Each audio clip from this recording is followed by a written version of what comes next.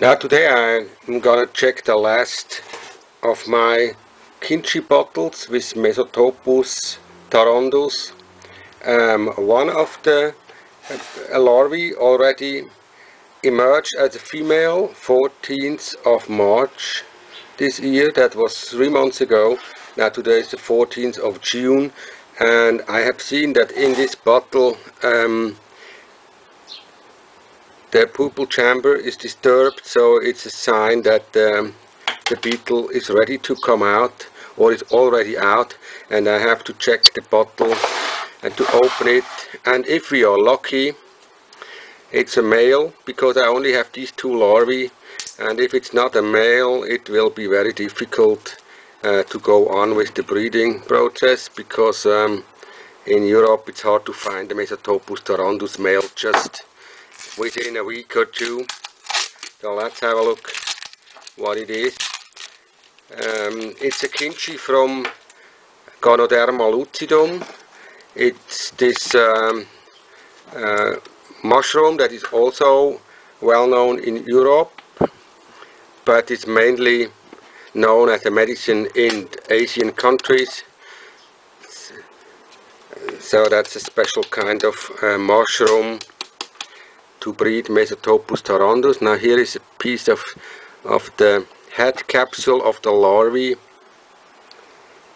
probably from the skin of the larvae. And yes, here we see the animal down there in the and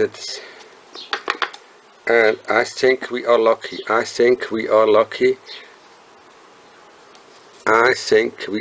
Yes, we are. It's a male. It's a fantastic, beautiful male of Mesotopus tarandus. Look at this beautiful animal. Mesotopus tarandus from Africa. A beautiful, shiny black animal. It's not yet quite that shiny black. It has a little red part down here, so it's not yet finished with the hardening process of the skin, but it's a very nice male. It's not a big monster, but it's nice because it's a male, and we have now a partner for our lady. So let's have a look whether the lady is still living. I put some, she should be in here, and if we are lucky, she's still alive. Yes, she is. That's the lady here. You see her? Now she's running out, of course. She's not very interested to be taken out of her cage. But that's now a nice thing that we have a new pair of Mesotopus tarandus. It's a second generation now. These two larvae I got from Benjamin Harink. He managed to bring a female to oviposition in Reishi, Ganoderma lucidum Reishi Kinshi.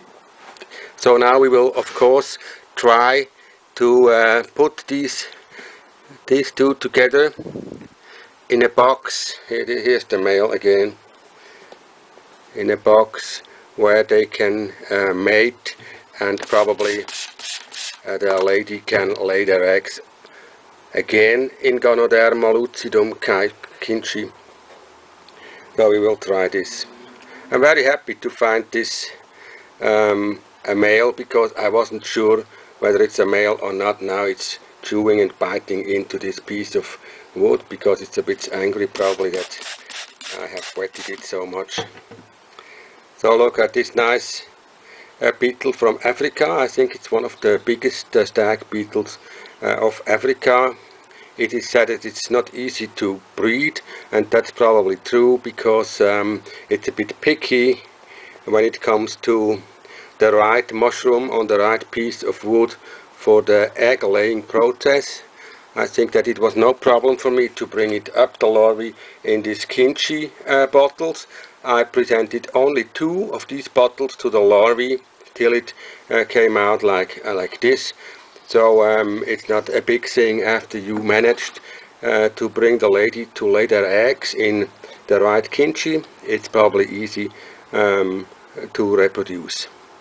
Thanks for watching.